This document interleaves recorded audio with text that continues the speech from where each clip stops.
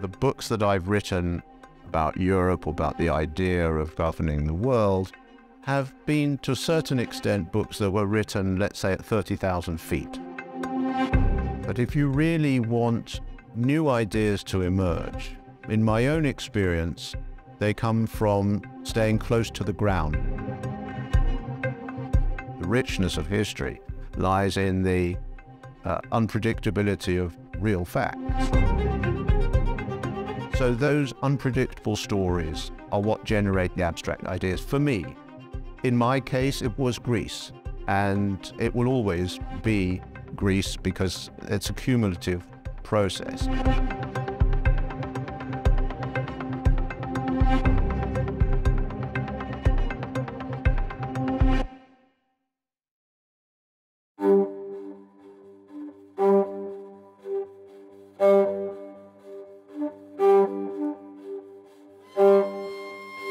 Actually, the story begins in geologic time, with the last rising of the Mediterranean and the creation of the modern Greek geography of islands and pitted coastline and scarce arable land that somehow attracts settlement.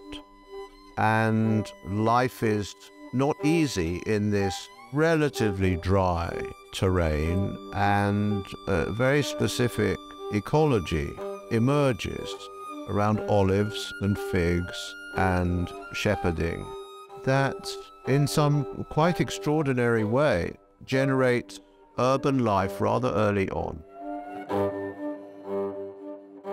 And not just one city or two cities, a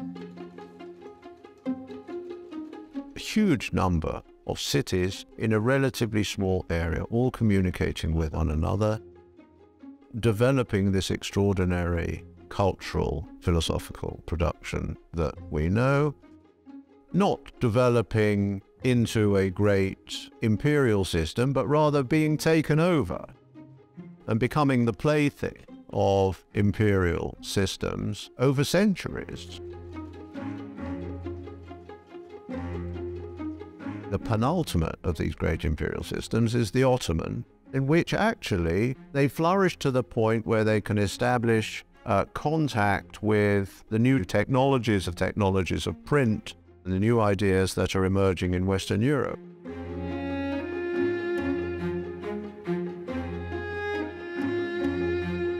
Amongst those new ideas is the idea of nationalism and a level of organization and conspiratorial organization that, after several unsuccessful attempts, allows them against all the odds to rise up and find that they now have a very modern task on their hands, which is to construct a state, which none of them have any experience of. And the story of the last 200 years is the story of what that state becomes, how it shapes the people within it, and what its vision of itself is. And because of this very long history, that vision of itself must necessarily include, in a very deep way, a vision of the past of the Greeks. And of course that's where Mr. Gennadius comes in.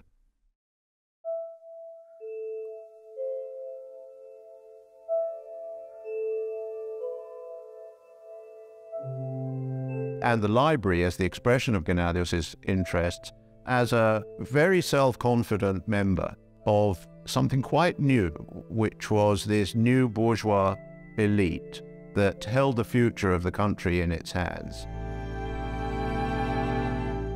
He was thinking with history, he wanted his country to think with history, and the library is a machine for thinking with history.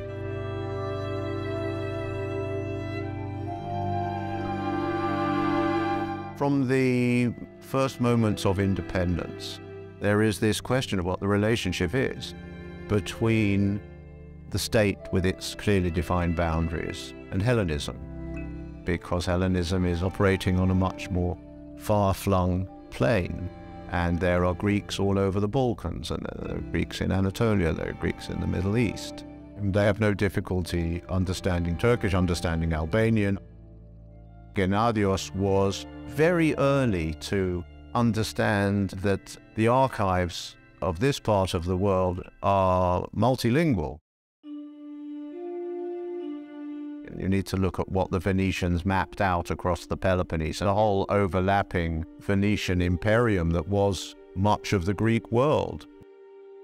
And on the other hand, you have this wonderful literature of the travelers' accounts brought to Greece, often by Philhellenism, which is a very important cultural document of the 19th century, because it shows just how large the Greeks loomed in the European imagination.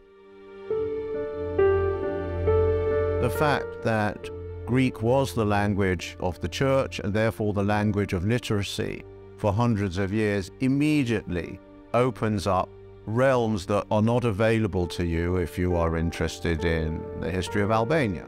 And the archives of Ali Pasha, which we can now read, are full of surprises as well. Just the sheer extent of the Greek involvement in his entourage, in his court. But the strange culture of Ioannina that I think we don't fully understand yet, that was this striking fusion of Greek and Albanian and Turkish.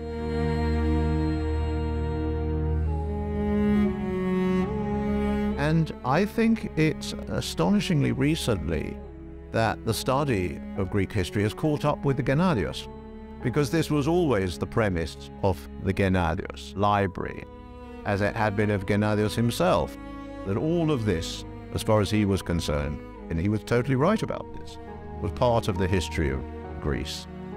That was how the Greeks should think about their own past.